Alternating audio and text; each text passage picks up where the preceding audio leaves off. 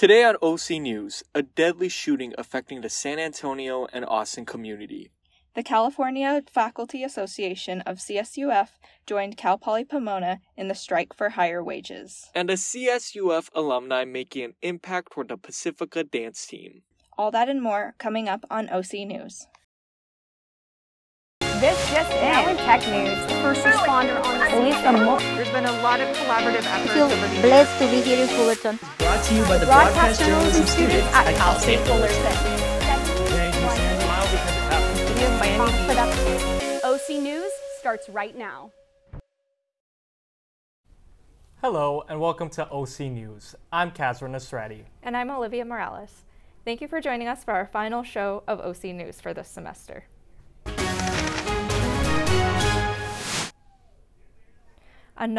Another school shooting this afternoon, and this one happened at the University of Nevada, Las Vegas campus. 3 people are dead after a gunman stormed the University of Nevada, Las Vegas at 11:53 a.m. University police responded to a report of shots fired. At 11:59 a.m., University police confirmed that there was an active shooter on campus. Shortly after, there were reports of multiple victims and students were advised to evacuate the area. At around 12:32 p.m., Las Vegas police reported that the suspect was found and was deceased. These kinds of shootings hit too close to home. When places of learning turn into bloodshed, students and faculty here on campus reacted to the news of yet another school shooting. I hadn't heard anything about it until right now, actually. I feel like that is something that I worry about because I know it is in the media a lot that there's mass shootings everywhere. And I feel like personally it's something really scary when you come to a campus where there's 40,000 students and it is an open campus and anybody can come on campus. So I feel like it's something that I really do worry about, and it's something that's just really scary when you think about how you come to school for an education, and it's something you have to worry about. You have to worry about risking your life when you come to school. I see how there's no fences here, so it is kind of easy for people to come up on the campus and maybe build some sort of border or recruit more people to come and drive around campus, keep an eye on the students. I feel like I would feel scared to even come on campus, and typically I do feel safe on this campus, so I would feel a little bit confused and I don't know how I would handle the situation. I feel like maybe making the school more secure, for example, like using student cards or IDs to enter the school to make sure that they're actually a student and not a person from outside. So I'll feel scared, especially if I was on campus. I'll feel like devastated, scared, terrified if that happened.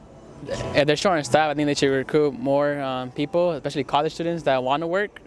I feel like that would be a better opportunity for everybody and more safety. Faculty strikes continue at various CSU campuses. Members of the CSUF California Faculty Association supported members of Cal Poly Pomona earlier this week on the picket line. We go to our reporter Miguel Castaneda for the latest. CFA strikes continue throughout the CSU system.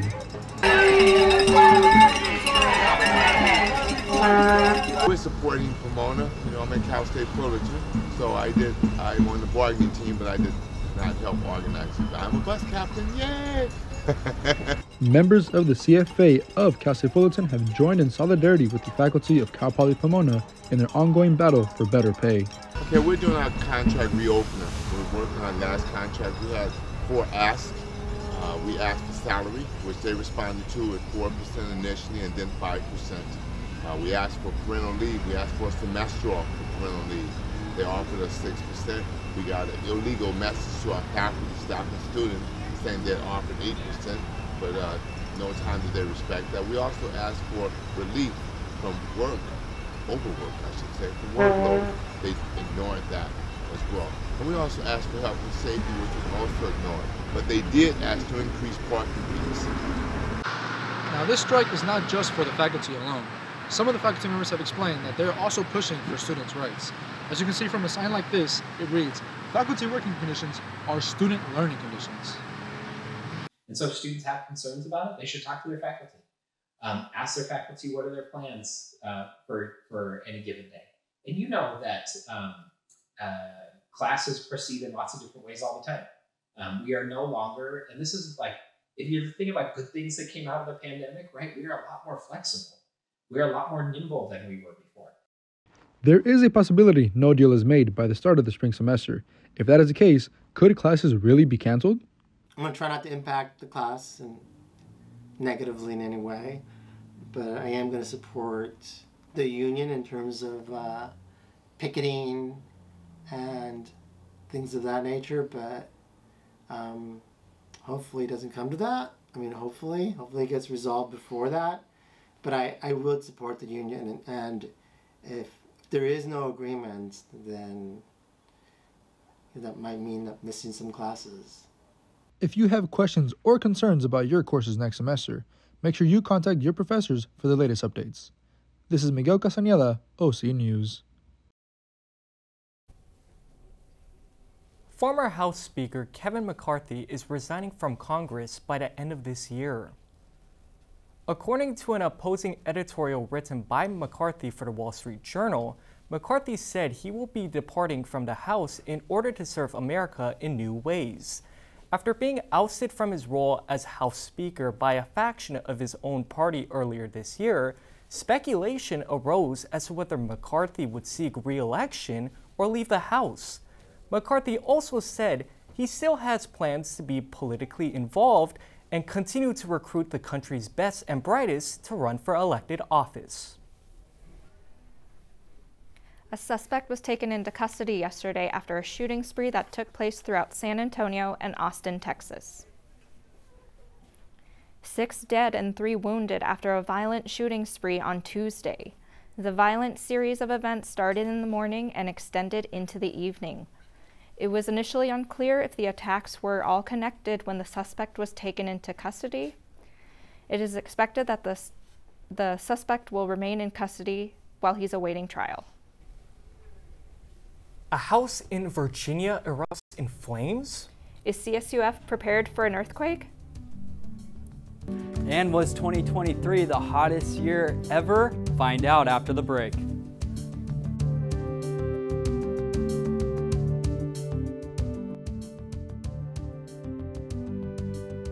I don't think that many kids in my son's school even do it. He makes fun of his friend who vapes. He would never try it. She's into soccer. She's on the honor roll. She's just not the type. No way. No way. No way. No way, my kid would never vape. Get your head out of the cloud. Today, nearly 8,000 kids will start vaping. Maybe even yours. Learn about the dangers at talkaboutvaping.org.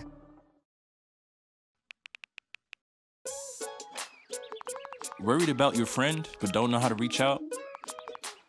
You could say, how are you, or get a fake tattoo. You could ask with an app if it works for you. You could chat with them in VR, it's so good. If you think you should check in, yeah, you should. Whatever gets you talking. Reach out to a friend about their mental health. Whatever gets you talking. Learn how you can help at seizetheawkward.org.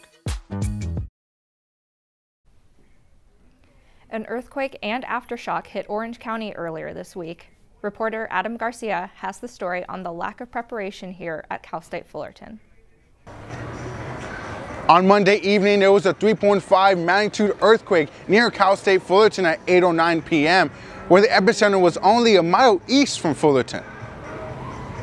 People reported shaking from in Anaheim at Disneyland and in Tustin. No damage or injuries were immediately reported, and there have been no reports of any additional aftershocks. And I was presenting, and I really almost didn't feel anything, but it was literally like a sway. Earthquakes could go like this, right? But this time it kind of was like a sway. And I remember because everyone was just all of a sudden looked up and looked at each other. So it was actually kind of scary. This sudden earthquake shows that we still do have earthquakes in California, and it shows how unprepared people are when it comes to natural disasters. I don't really think about that. I just live my day-to-day life, and if a natural disaster did strike, I'd definitely die or something.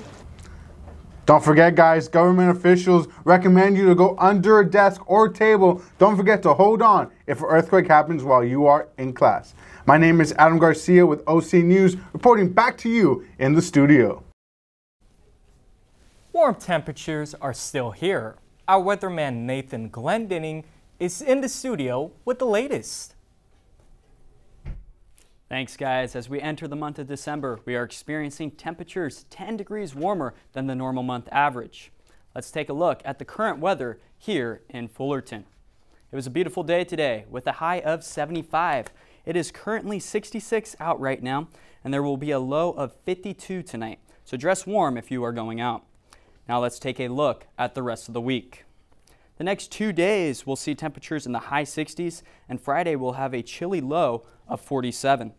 As we head into the weekend, we will see the temperatures rise. Saturday will be the best day to get out of the house as it will be sunny with a high of 75. Sunday will be a little bit warmer at 77, but it will be mostly cloudy throughout the day. It will begin to cool off at the beginning of next week, as Monday we will see a high of 72. Speaking of warmer temperatures, scientists have reported that 2023 will be officially the hottest year on record. Every month since June has been the hottest month on record, and scientists believe this is due to the combined effect of an El Nino and human-caused climate change. They also found out that this year's global temperature will be nearly 35 degrees warmer than pre-industrial levels. Hopefully, as we turn the calendar year, we start to see those temperatures go down. That is it for weather. Back to you guys in the studio. Thank you, Nathan. A huge explosion destroys a house in Arlington, Virginia. Police were investigating a man who had fired a flare gun multiple times from the inside of his house on Monday night. According to the Arlington County Police Chief Andy Penn, the resident James Wu was presumed dead. He was known for being a conspiracy theorist. There was no ongoing threat to the nearby community. Videos of the house exploding have been going viral on social media platforms. That's a little too much fire for me and a little scary. California Governor Gavin Newsom has canceled the public annual Christmas tree lighting at the Capitol amidst planned pro-Palestine protests. According to an announcement by Newsom, a pre-recorded virtual ceremony will be released later today at 6 p.m. California Highway Patrol barricaded most of the Capitol building's west side lawn where the tree is located with several no trespassing signs. Originally, 92nd annual California State Capitol tree lighting was planned to be in person with a concert performance and business stands. However, Newsom said the change to a virtual ceremony is due to the continuous protests across the country that impact the safety of events of all scales and the safety of the participating guests. I had the chance to talk with members of the Titan Sport Network and witness the magic that goes behind the scenes for Fullerton's live sports. Here's my story. The people that I worked with, they're really cool. They really made me feel, like a family here. Senior Julius Choi is a technical director for the Titan Sport Network.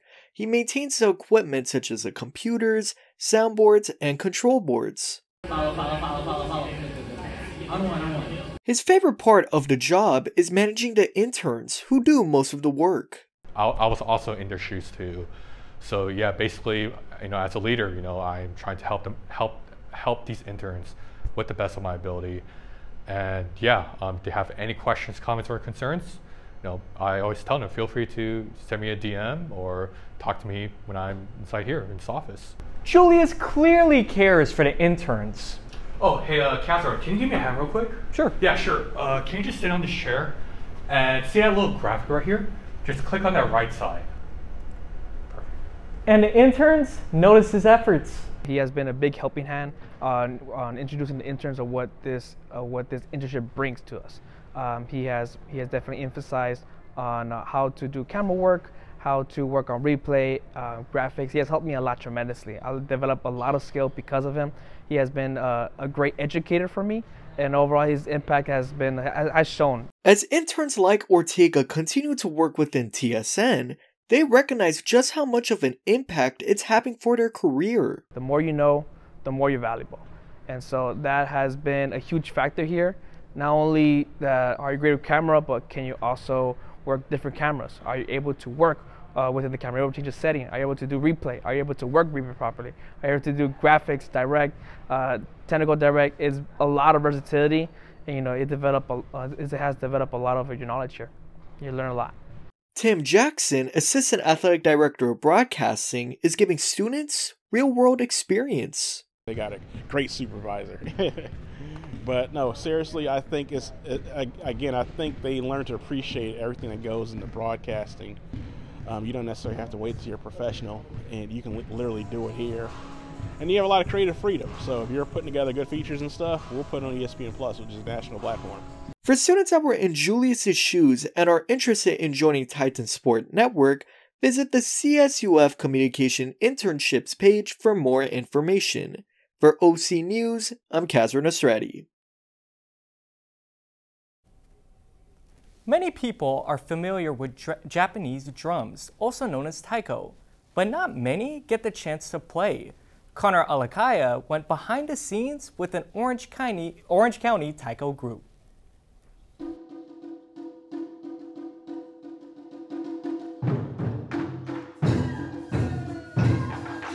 That was the opening to Seishun Taiko's Matsuri or festival set. Seishun is a collegiate taiko group made up of students from many colleges including CSUF, UCI, and CSU Long Beach. They practice weekly in order to prepare for performances while being in sync is key. While some members have been playing taiko for many years, other members are entirely new to the instrument. Seishun was founded in 2022 by Aaron Hayashida, Kelly Yada, and Maya Shimizu. Well, I think that taiko helps me reconnect with my cultural heritage as a Japanese, not citizen, but just have Japanese heritage. You see, I'm a Yonsei, Japanese American, but there are others in the group who are maybe Sansei, Yonsei. That just means third generation, fourth generation. That may seem far removed from a natural-born Japanese citizen, but as a Japanese American, I can now reconnect with my heritage through taiko.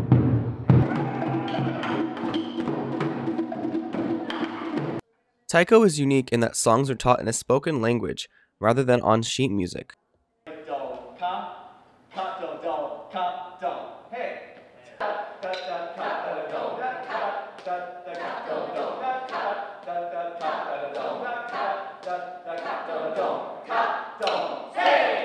Seishun Taiko practiced here at the Orange County Buddhist Church and will be at the CSUF Nikkei Student Union's Mini Matsuri, or Mini Festival, this Thursday, which is actually just tomorrow. It's a mix between the music portion and the performance. We're not just hitting drums, we're moving, we're dancing. Sometimes you jump from drum to drum, go across the stage. Even those who aren't playing are going to the audience. They have their own little tambourines or percussion instruments. We have small drums, we have shime drums, we have these large drums right here as well. So it's a huge mix of many different types of performances.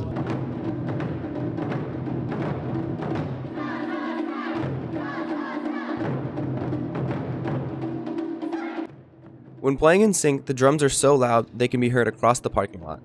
Seishun plays a mix of traditional taiko songs from Japan, as well as songs written more recently in Southern California.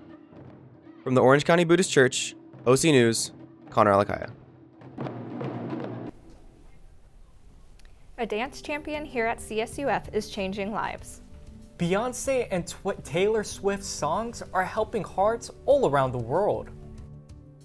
And a Joe Flacco sighting in 2023? We got the news. Stay right there.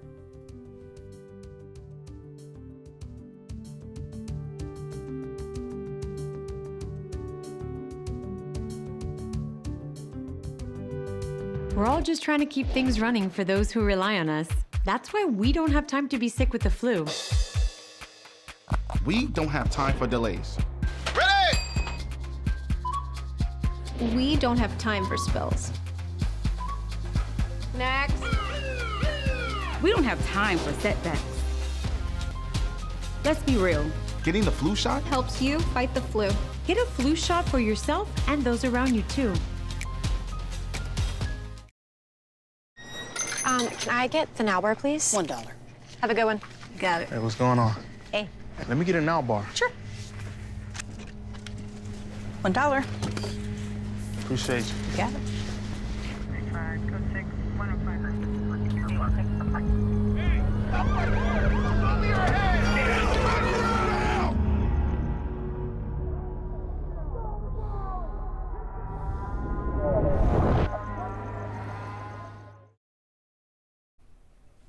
Welcome back to OC News.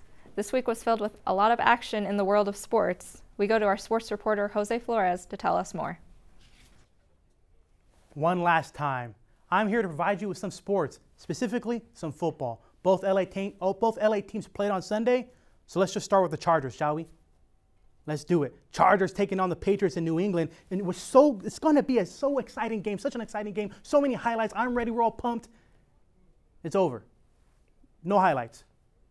The Chargers scored 6 points in a win in the most disgusting, hideous, atrocious game of football I have ever seen played. You know what? We're not doing the Chargers. Come back. We're not doing the Chargers. There's not enough words. There's not enough time on this broadcast for me to talk about the Chargers, so we're not even going to do it, folks.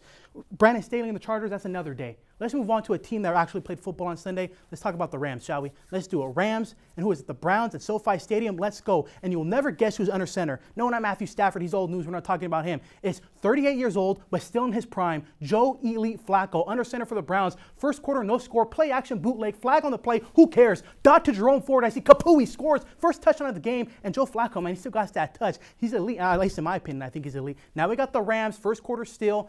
Skinny post, that's Puka Nacua going 70 yards to the house. I once called him Cooper Kupp Light. My mistake. I was just not familiar with your game. This late in the season, let's give you a new nickname. How about Cooper Kupp 2.0? Congratulations. You know, we're going to yada yada the second and third quarter. Who cares? Fourth quarter action, ladies and gentlemen. More Joe Flacco highlights, please. Play action hits Harrison Bryant in the flat for a touchdown. That's tight end number 2 for the Browns, and it should have tied the game up. However, the ghost of Billy Cundiff is still haunting Joe Flacco to this very day. If you're a Ravens fan, you'll get that reference. They missed a PAT far right, so they're down by 1 still. You know what, folks? Let's take a moment for Joe Flacco. I'm going to show you prime Flacco, 5-step drop. This man, 38 years old at the right age, absolute cannon of an arm. Look at this dot down the field right to the Rams defender, just how they planned it, just how they drew it up, really. In my opinion, in all seriousness, I think Joe Flacco, first ballot Hall of Famer by far. If you think Phillip Rivers belongs in the Hall, no reason why Joe shouldn't be right there with him. In all seriousness, that turnover did actually cost the Browns. Next possession, they drive down the field. They're circling Puka Nacua, but Cooper Kupp says, it's my turn now. He's like the child that's not getting a lot of love right now. He scores a touchdown right there, extends the lead for the Rams, and they never look back, folks. A couple of garbage time touchdowns make this score look not as close as it actually is. But the Rams nevertheless win. They go 6 for 6 on the season now. They're still mediocre, though. Mediocre in the NFL. I mean, 6-6, not even in the playoff picture. Speaking of the playoff picture, let's go back to the playoff picture right now. Let's talk about the playoffs, folks. I got the playoff picture for you. The 1 seed in both conferences. Once we get that one going, we got the Dolphins in the 1 seed and the Eagles in the 1 seed. Both of them are in the 1 seed right now. Wow, look at that. Nice little graphic by NFL. Thank you, folks. But let's talk about the Eagles, man. Suffered a very disgusting loss at home to the Niners. That was very, very bad. Now they go to Dallas to play the Cowboys. Bro, if they lose, they could drop from the 1 to the 5th seed in 2 weeks. AFC side, the Dolphins got to keep on winning. You know, the Ravens, Chiefs are breathing down their neck. But I think the tightest race right now in the AFC, in the entire playoff picture, has to be the wild cards, man. 5, 6, and 7. I think all of those seeds are up for grab. You could see the Texans, the Broncos, the Bills. Any one of those, 2 or 3 of them, could end up making their way into the playoffs. But you know what? Speaking of the playoffs, this is the last show of the semester. So, you know, we won't be back here. OC News will be, but we won't. So I just want to tell you guys something real quick, man. I want to give you guys my Super Bowl predictions because I won't be here to make them, though. And it's not really a prediction. It's actually fact. Book it right now. I'm telling you right now. I'm going to tell you who's going to go to the playoffs. 3 teams from the AFC, 3 teams from the NFC, right? So if your team's name doesn't get called, I'm sorry. I sealed your fate. I guarantee it, bro. So here we go. We got the Dolphins, Ravens, Chiefs, right? Versus Niners, Eagles, Cowboys. I guarantee you it's going to be some combination of those 2 teams in the playoffs come February. That's it for me, man. My name is Jose Flores. It's been a pleasure. Back to you all at the desk. Thank you, Jose. Elections for Associated Students Incorporated are next year. However, this term for the ASI president position is held by Mason Awadallah. Let's dive into the story covered by Marcus Olvea. Mason Awadallah is the first Palestinian Muslim woman president of ASI and has created a world of opportunities for other students.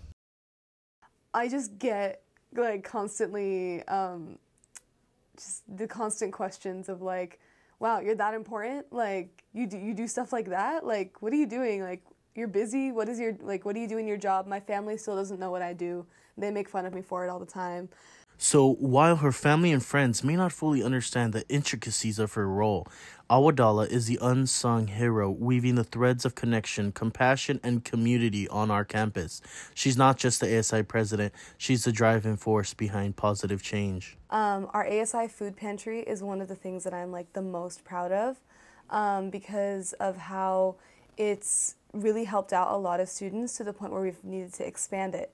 And it's gotten so much bigger and so much recognition for the work that we're doing in it. I've been there to see it since the very beginning, and it's something that I'm very proud of, that we're just kind of, it's still the beginning and we're still working towards it, so. Mason Awadala plays multiple roles to make a difference in the lives of her fellow students. As a dedicated and passionate leader, she takes on various responsibilities to create a positive impact on campus and ensure the voices of all students are heard. Was in the spring of my second year here at Fullerton, and it was the events coordinator for the Association for Intercultural Awareness, or ICA for short. So it's a funding council for our cultural clubs here on campus. All right, Titans, we just stepped out of the ASI President's office, and inclusivity stands firm as one of Awadala's core values. Growing up amidst a vibrant diversity and inclusive San Francisco, she not only embraced learning and exploring other cultures, but she also took pride in sharing her own. But now, let's hit the campus pavement and chat with other students who also got some major love for our president. During that time, she was really helpful in bringing inclusivity to the college, as well as making sure that my club was also well represented. It's really different about Mason to our past leaders and president and vice president of ASI, is that this year she's been particularly hands-on. She's been very involved in all fields and all aspects of our school, and like just seeing her how passionate and how innovative she is with her position is really, really inspiring. I really want people to know that you can really lead with love, and you can really lead with kindness, and I really just want people to know that like you can have more patience in this world than you think. My name is Marcus Ovea with OC News. Movies, music, and all the drama you want for entertainment is brought to you by Elian Escalante. Elian, take it away. There has been big news in the world of entertainment this week. Let's get into it. The man behind legendary television shows like All in the Family, Sanford and Son, and The Jeffersons has died. Norman Lear's family says he passed away Tuesday at his home in Los Angeles. He was 101 years old.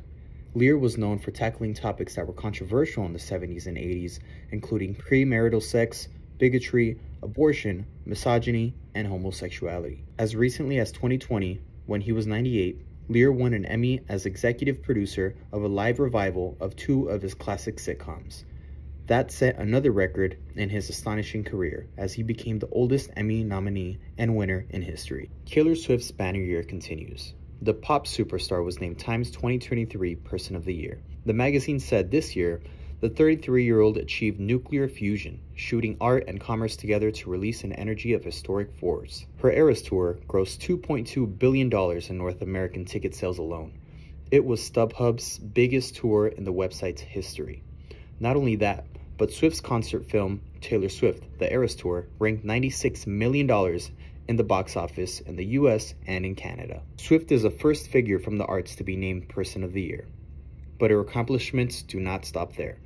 Taylor Swift and Beyoncé appear to be good for the heart in more ways than one. Some of their songs are on the American Heart Association's list of music that helps with hands-only CPR.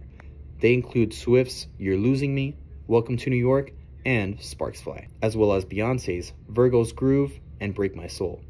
The Heart Association says the tempos of those songs match the ideal CPR chest compression rate of 100 to 120 pulses per minute. It says hands-only CPR is only for teens or adults who've collapsed. It is still amazing to see how music can continue saving lives. That's all I have for you in the world of entertainment. Back to you, Olivia. Thanks, Elian. Coaches can make or break an athlete's passion for a sport, and a local high school dance coach and former Titan national dance champion is celebrating 18 years of inspiring dancers to make it to the next level. Our reporter Marissa Lavazari has the story. 6, 7, 8, and 1. Step 2, arms. 3, and down. Bree Velton never envisioned herself being a dance teacher at Pacifica High School, much less a 10-time national champion head coach.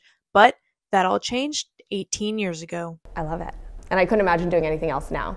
Her dedication and passion for dance have created a program that encourages growth and self-expression. Without her or her dedication, this program would be nothing near what it is today. And being the dance class and the competition team, just the program in general, has come so far with her guidance and support. Considering them her babies, Velton's pride comes from watching her beginning dancers develop and get better each day. I love getting to watch them just find out what dance is and fall in love with it. And I love watching them fall in love with it. And then to see them grow and be able to be an advanced dancer that's my favorite thing. Their improvement is important to Velton, who invites friends and family to an annual senior showcase before sending them off onto their next adventure.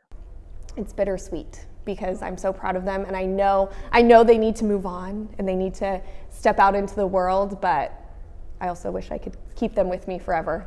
While Velton helps prepare these dancers for their senior send-off, she also helps prepare them to succeed at collegiate dance programs. She was very, hard hitting on like timeliness, and her motto is always 10 minutes early is on time. So I think that discipline sort of implemented from the beginning of the year throughout my whole 4 years at Pacifica really just shined through and helped me in college. The PHS dance program is familiar with Cal State Fullerton's dance team, starting with Velton, who earned back-to-back national titles as a Titan in 2003 and 2004. It's so neat to see a team that I loved being on, and then to see them go on and be part of that team, and then to have them still love our program enough to want to come back and spend time. It makes me feel like I did something right. Gulcher became a four-peat champion at Fullerton between 2014 and 2017, following in Velton's footsteps. There's like a legacy here that we're kind of going off of. And I always joke that I just kind of followed in her footsteps, and Bethany's like kind of doing the same thing. Even after 18 years, Velton's goal is still seeing her dancers advance and bring home more national championships. With OC News, I'm Marissa Lavazari. Well, that's all we have for you this semester of OC News. Thank you so much to our audience for tuning into our broadcast, and we had such a fun making these shows for you, didn't we, Kasra? It was a fun time, and we hope you guys enjoyed it too. We want to give a big shout out and thank you to our production crews, producers, to our reporters, to make sure you subscribe to our YouTube page at Titan TV CSUF. From all of us here at OC News, have a great evening.